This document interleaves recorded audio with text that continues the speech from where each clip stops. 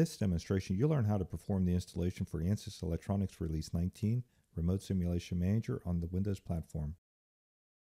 Before proceeding, close all Ansys applications, download the Ansys product files from the Ansys customer portal, have administrator access to the installation, extract the product file to an accessible directory. This tutorial will begin in the location of the Ansys EM 19.0 product extracted files. Run autorun.exe application.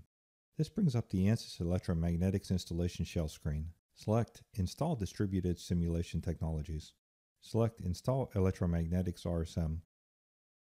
Click Next to continue. Read the ClickWrap software license agreement completely. If you agree to the terms, select Yes to continue. You can now choose where to install the Ansys EM products on your computer. Accept the default installation directory, or you may enter your own directory. Click Next to continue. Run the Remote Simulation Manager as default. This is system user and using the default port 32958. Select Next. Now ensure other applications are closed and review these settings. Notice this dialog gives required disk space. If you are satisfied with the settings, click Next to complete the installation. The Install Shield wizard now installs the Ansys Electromagnetics RSM. After installation completes, press Finish and exit the installation dialog.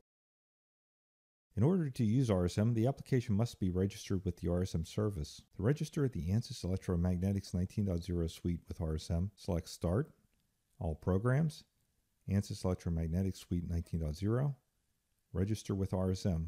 This concludes the installation demonstration of the Ansys Electromagnetics RSM Release 19.0 on the Windows platform.